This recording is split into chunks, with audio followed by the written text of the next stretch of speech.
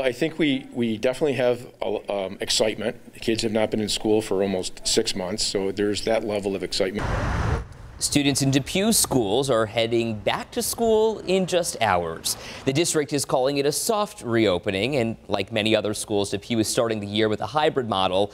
But what's different about this plan? 7 Eyewitness News reporter Taylor Epps is live for us in Depew, breaking down the plan as schools reopen once again today. Hi, Taylor. Good morning, Ed. Starting today and all next week, only the students who opted for the hybrid learning here at Depew will start school as part of their soft reopening. That's because the district wants to take this first 2 weeks to make sure that students really understand the changes that are being made. So here's how the plan will work. From today through the 18th, students and staff are focusing on safety protocols and procedures, building relationships, establishing flows of communication and instruction, technology access and training, and other activities to get students used to the new normal. And Depew's superintendent Dr. Jeffrey Raby tells me this period is crucial.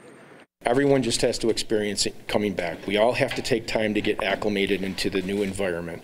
And I can assure you that once you come in and experience school again for a couple of days, you'll get into your new normal.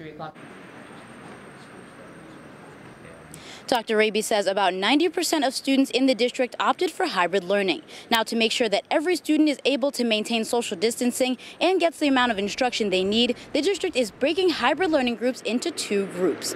Students with last names with letters A through L will physically be in school starting today, and students whose names start with M through Z will be in the classroom tomorrow.